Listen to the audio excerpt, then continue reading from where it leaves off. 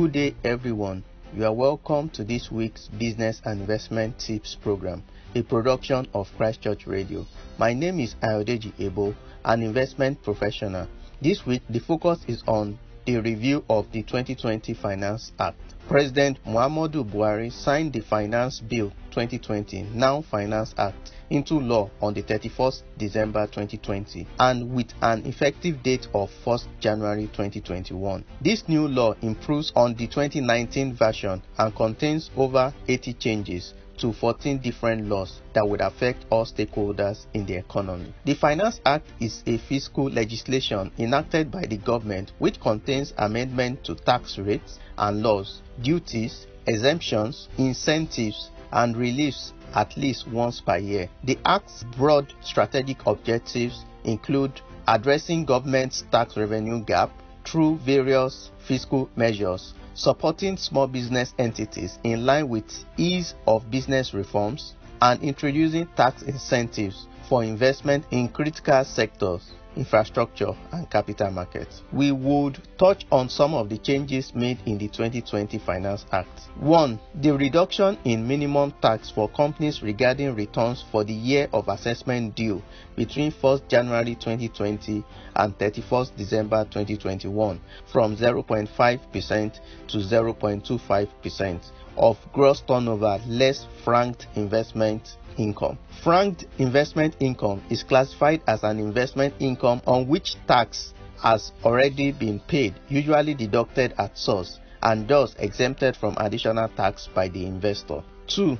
The reduction in import duties on tractors from 35% to 5%, mass transit vehicles for the transport of more than 10 persons and truck from 35% to 10%, and import levy on cars from 35% to 5%.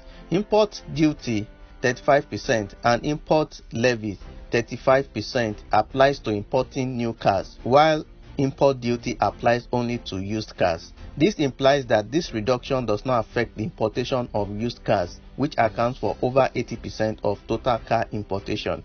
However, this is positive for vehicles used for business. The Business Wire research firm in Dublin estimates that the agriculture tractor market in Nigeria was worth $350 million in 2018 and is expected to grow at a compound annual growth rate of 4.4% during 2019 to 2024. Hence, the reduction in import duty will incentivize more investment in tractors and boost agriculture mechanization. 3.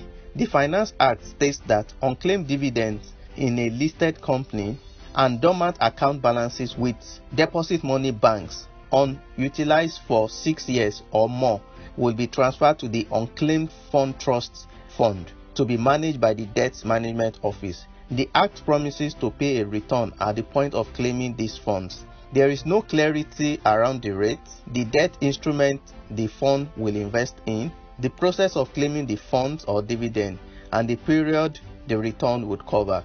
If this is implemented immediately, it will impact on the level of the deposit of the banks, which is currently estimated at approximately 30 trillion. The cost of funds for banks with significant exposure to dormant balances will spike. Unclaimed dividends stands at around 200 billion. 4. The Act exempts low-income earners receiving minimum wage or less from personal income tax. The pay-as-you-earn is adopted for calculating personal income tax of employees, and the rate of 7% applies to the first 300,000 naira per annum and 11% to the next 300,000 naira per annum. 5. Value-added tax will no longer apply to the transfer of land, purchase of a house rent on lease of residential or commercial property. This exemption also extends to commercial flight tickets. 6. The Act stipulates that small or medium companies engaged in primary agricultural production may be granted pioneer status for an initial period of 4 years and an additional 2 years, translating to a total of 6 years. This will boost agriculture production and encourage more investment in this space. Agriculture contributes over 21% to GDP and about 49% to employment in Nigeria, with over 90% informal. This will support more investment, which will boost growth and drive a reduction in food prices if other challenges are addressed. 7. The Act has extended excise duty to include telecommunication services provider in Nigeria. This may impact the cost of airtime and data. 8.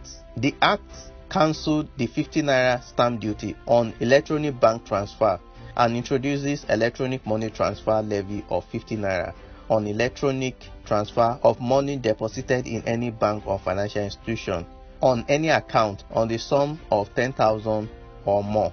This may be in addition to the current electronic bank transfer charges, where customers pay 10 naira for transfer below 5,000, 25 naira for transfers between 5,000 and 50,000, and 50 naira charge for transfer above 50,000 naira. Thank you for listening. Please join us same time next week for another exciting and insightful session.